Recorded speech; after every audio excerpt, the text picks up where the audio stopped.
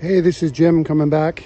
Today I've got this is a 4-door Whirlpool refrigerator. Same process with the 3 doors, or even this one here is actually a 5-door.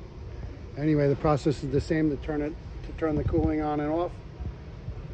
Look at your control panel.